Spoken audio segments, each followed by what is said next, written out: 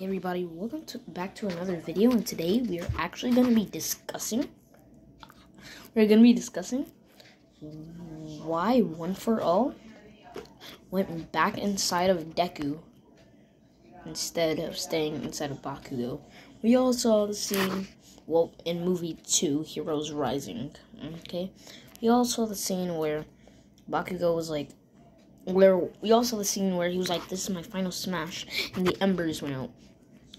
But how, if the embers went out, how is One For All still inside of him? Alright, so guys, we're going to be discussing this right now. Okay, so, I think the reason why One For All went back inside of Deku, initially went back inside of Deku, is for one reason and one reason only. Because his success isn't over.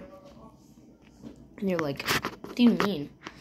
The thing I mean is, he is the successor of One For All.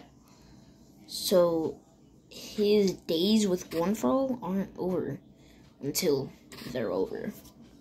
You know what I mean by that, right? Because he gave Bakugo One For All in a tough situation.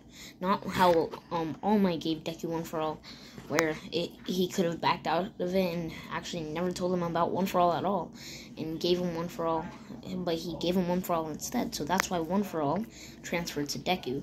But when Deku transferred it to Bakugo, it was a no way out situation. So it was like Bakugo borrowing it. So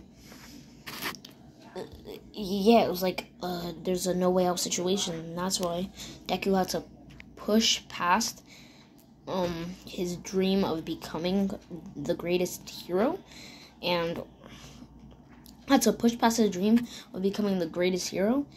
and made his dream right then and there to save everybody. So yeah, that's pretty much all I think. I don't know what you guys think, but please put it down in the comments below, and peace.